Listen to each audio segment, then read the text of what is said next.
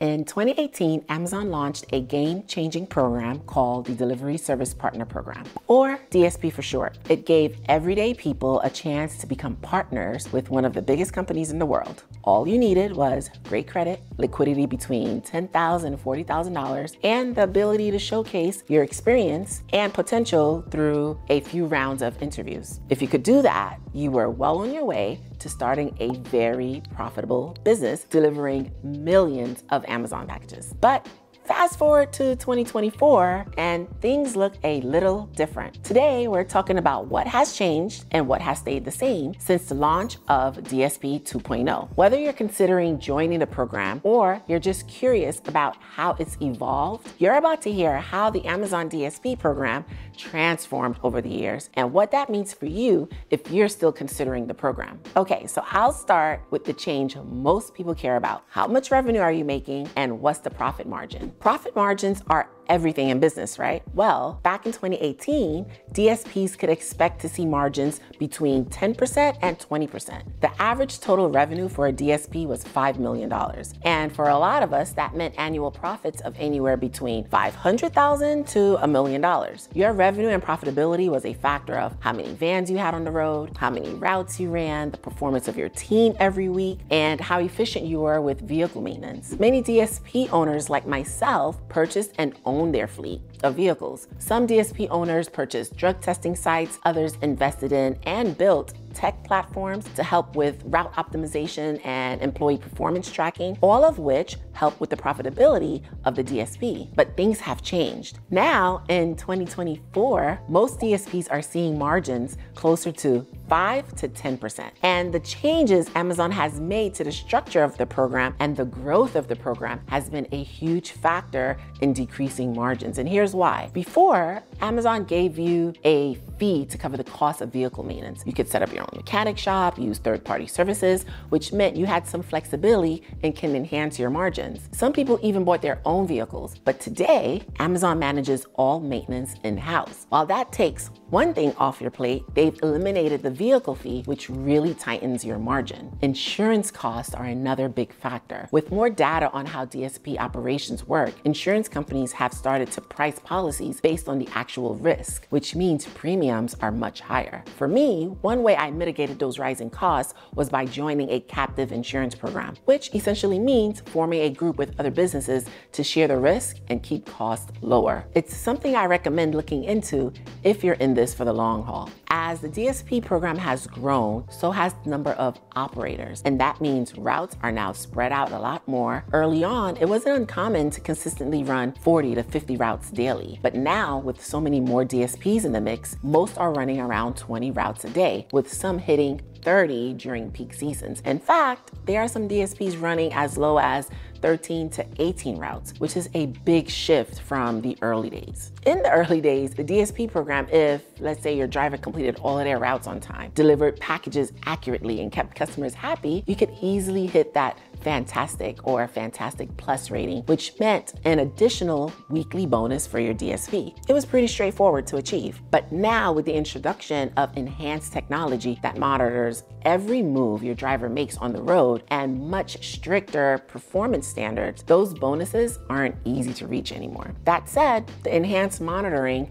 has a major upside. It's created much safer drivers on the road, which is definitely a mitigating factor. If you're a DSP owner who really hones in on safety and delivery performance, you can still hit those metrics and earn those bonuses. But it's not something that's gonna happen on autopilot anymore. You've got to stay on top of your team and be constantly coaching them to make sure they're performing at their best. Okay, this is the second biggest difference I've noticed: the difficulty of joining the DSP program. Back in 2018, if you had the initial capital, some solid experience building and coaching teams, and a decent business plan, you were probably going to get in. Sure, it was still competitive, but nothing compared to what it is now. By 2024, Amazon has raised the bar process significantly. You need to bring real management experience to the table, and you have to show that you can handle complex operations from day one. Plus, with so many more DSPs in the game, competition for those prime delivery routes, especially in major cities, is fierce. It's much harder for new DSPs to break in and establish themselves. If you make it through the application process, which used to take around 6 weeks to a couple of months, you probably won't get your first choice location. In many cases, you'll have to move to wherever there's an opening. On top of that, Amazon is now specifically screening for operators who are willing to be hands-on, running the DSP day in and day out. So if you're looking for a more hands-off, passive approach, this might not be the right fit for you. Also, the lead time to getting approved can now stretch to 18 months, and the process is much more involved than it used to be. So if you're thinking about joining the program, just know it's longer, more competitive than it ever was before. All right, the third major difference is the fleet requirement. One major operational change is with the vehicles. In 2018, DSPs had the option to lease vehicles or buy their own, and there was much more flexibility in terms of the type of vehicles you could use. But today, Amazon mandates that you use Amazon branded vehicles, and now there's a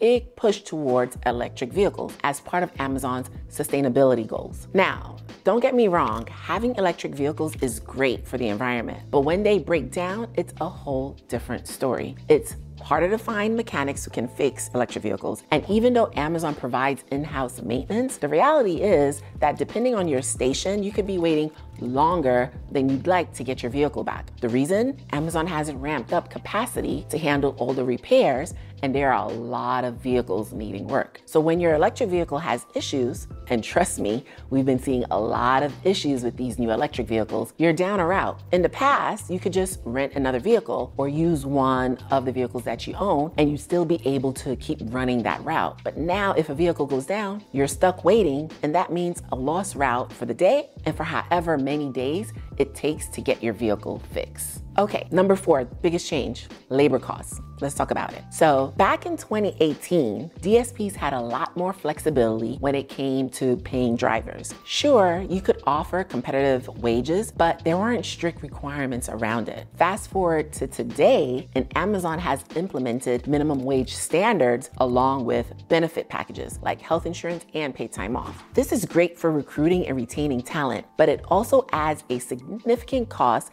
that DSPs have to manage. Labor now accounts for 50 to 60% of revenue, which really tighten those profit margins. In fact, labor is going to be your highest expense as a DSP. Now, Amazon has always set minimum pay rates. In 2018, depending on your location, that ranged from $14 to $16 per hour. Today, in most big cities, that has jumped to $22 to $23 per hour. But here's the thing, the pay rate increase isn't the biggest shift. Most DSPs were already paying higher rates to attract better talent. What really made the impact is the significant increase in workers' compensation insurance. These rates have gone up drastically over the years, and for a good reason. Your drivers are constantly on the road, and as a DSP owner, you want your team to leave their routes and come back safely every day. But accidents do happen, and the insurance costs have risen to reflect the risk of having the drivers on the road all the time. So while wage increases are important, it's the rising cost of insuring your team that is truly affecting the bottom line. The 5th major change I've noticed was technology advancements. Back in 2018, the tech side of things was pretty simple. You had basic routing software and app that got the job done, getting packages from the station to their final destination. But that was about it. Fast forward to now, and Amazon's technology has become much more sophisticated. Today, DSPs have access to advanced routing software, real-time reporting systems, and driver monitoring tools that track everything from delivery times to driver safety. This definitely makes operations more efficient, but it also means there's a lot more data to manage. For newer operators, staying on top of all of this information can be overwhelming. One of the biggest changes is the addition of cameras in every vehicle. These help ensure that both drivers and the community stay safer. With a strong management team in place, you can monitor your driver's performance more closely and provide timely feedback to keep everything running smoothly. So while the tech has added some complexity, it also opens up opportunity to improve safety and efficiency if you use it right. And speaking about safety, this brings me to my last point, safety and compliance standards. In 2018, there was safety protocols in place, but they weren't nearly as strict as what we're seeing today. Now, Amazon enforces rigorous safety and compliance regulations across the board. This includes things like the in-vehicle cameras that monitor driver behavior, detailed safety training, and real-time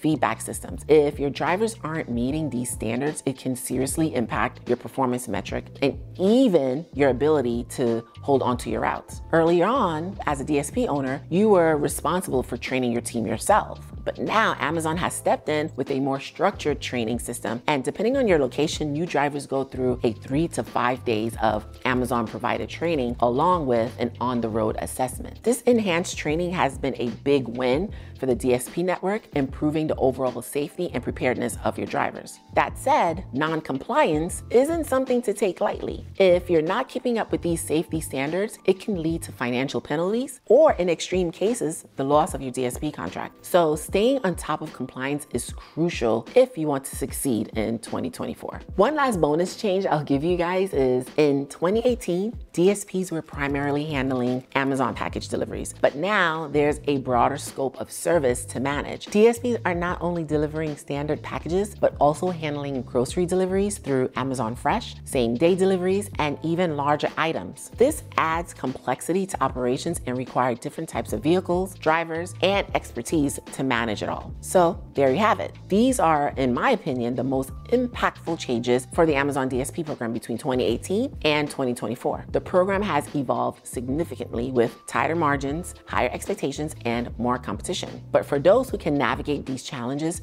there's still a lot of potential to start your own business with strong profitability. If you're thinking about joining the DSP program, my advice is to be prepared with the right approach and watch my video about the DSP application process.